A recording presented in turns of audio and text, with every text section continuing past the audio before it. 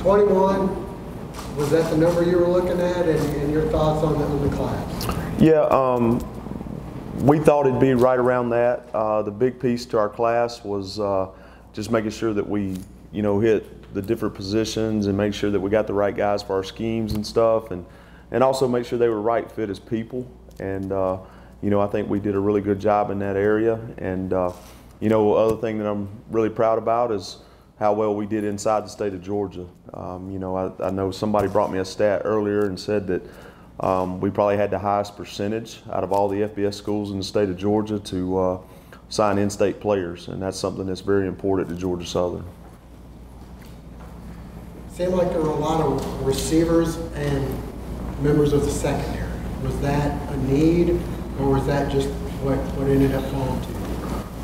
Everything we took was a need. The skill players, the great thing about all of them is they can do different things. In our defensive scheme with the 3-4, there's a lot of different moving parts with the back end as far as corners, safeties, outside linebackers, and those guys have got to be able to fit in that. And then on offense, you got to have guys that are explosive that can get the ball in different areas of the field, whether it's catching a pitch, taking a handoff, catching a quick pass, whatever, and just be able to make plays in space. So definitely something that we wanted to make sure that we addressed, and always being able to have playmakers.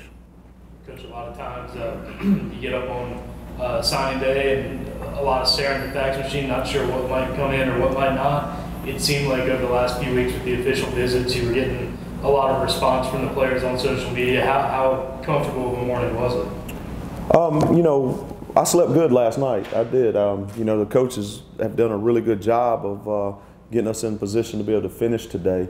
And not only our coaches and staff, but I need to give a huge shout out to our current players, because as we brought these guys on campus and had our official visits, they're the ones that really sold the program. They're the ones that really sold the direction in which we're going.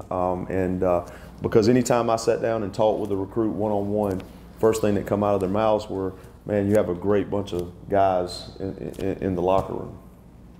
Just going off of that, with the early signing period, does that kind of alleviate some suspense, or maybe less worry about potentially guys flipping or anything like that? I think it does play a little bit into it. We did not take as much advantage of the early signing period just for obvious reasons. We wanted to make sure that we were getting our coaches hired. We wanted to make sure that we were making sure that all our coaches knew which direction we were going to go. And so we got a good core group that we signed in December, and then that was the game plan all along, was get a good core group in December and then try to go finish strong in January. And I think because there was an early signing period, it allowed us to go get some really good football players that maybe would have been, maybe more schools would have recruited them if there wouldn't have been an early signing period. But it was still a lot of that coming at the end, where guys were trying to come in and flip your guys and try to, Power 5 and come and take a G5 guy and all that kind of stuff. But we did I thought we did a really good job of just closing. Today you have the opportunity to create a lot of exposure. You have the show here, the ESPN and all that. And does that kind of go away a little bit if you guys decide to sign more in December? Well, it maybe goes away in February. If we're going to sign most of our class in December, I don't know why we wouldn't do it then also. Coach, you had a lot of people a little bit worried there in the early signing period with the numbers and maybe the people, but now you come on strong, sign a lot of three-star, pulled a few kids away from some of the P5 schools as well. It seems like everyone's really on board at this point, and it looks as though you're going to have either one or two best signing classes in the Sun Belt. Yeah, and I understand where people were going with that in December, but it was very important to me that we didn't, in the world this day and age where you got to have instant gratification and, instant this, instant that, that was not the right thing for us in December. I mean, we could have easily signed 21 guys in December. We could have easily done that, but I just don't feel like it would have been the right thing for us to do. And so we made some tough decisions during December. with some guys, and then we also, took some guys and that we thought would be good fits, and then, going through January, that was the plan. Let's get a good base, let's get a good core, and then let's go finish strong. And I think that showed today.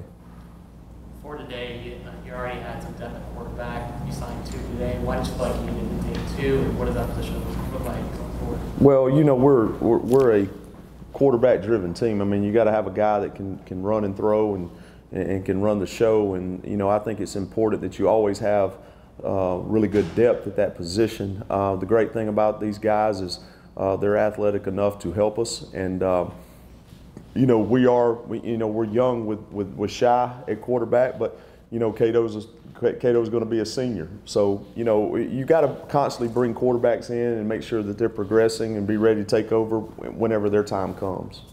You mentioned the role that the current players had in helping to recruit these guys when they came into town.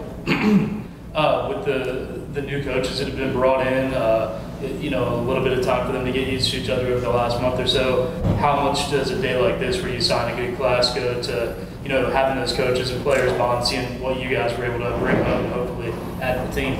Well, what was really good is I told you how our current players and how they really sold the program. And one thing that we do on official visits, at the end of each visit, I try to sit down with each kid individually, and either their parents, guardians, or whoever brought them, and try to self-scout and try to figure out what we can do better, on our visits. And the overwhelming theme when I asked that question was, there's nothing negative, Coach. You have a great bunch of players and guys that believe in the direction that you're leading them. But the second thing was, Coach, man, your coaching staff seems like they've worked together forever. So there's a really good chemistry, there's a really good bond going on, and now that signing day's here and we finished and we closed, I'm really fired up that we're going to be able to get our coaches and get them with our current players and start working with them, and so that bond can build. Anything stand out with you about this class as far as players that you got that you were like, wow, or position needs that you're so happy that you filled? I mean, there's just not one particular guy that you can just point at. I mean, there's several guys, and one thing that we tell recruits, and this is the honest truth, we're going to bring you in. We're bringing you in to compete. We're bringing you in to try to go win a job. It's not a deal where we'll ever promise anybody that they're going to start from day one, but we're going to give them a chance to come in and try to win a job and be that. I think when you look at the overall class, I think what we've done is provided depth in a lot of areas, but we've also provided a situation where there's going to be competition that, guys that are currently here are going to have to step their game up, to make sure that they're doing what they need to do to be able to be on the field. Your first thoughts as the head coach, what does it mean to you, and how is this aspect of the job different for you compared to when you were assistant? Well, this class does mean a lot to me, but it's not that I don't care about the rankings and whatever that ends up being, and that's all good for the fans, and I'm glad that people are excited about it. But it means a lot to me because we did a thorough evaluation of each kid. We understood that they could play football, but we understood that they would be a good fit for us. They were going to be a good person for us. They're gonna do a great job in the classroom. They're gonna do everything that they can to promote Georgia Southern. So it's something that is special to me because I watched our players and I watched our coaching staff really sell what we got going here. So that's something that's very, very cool to me.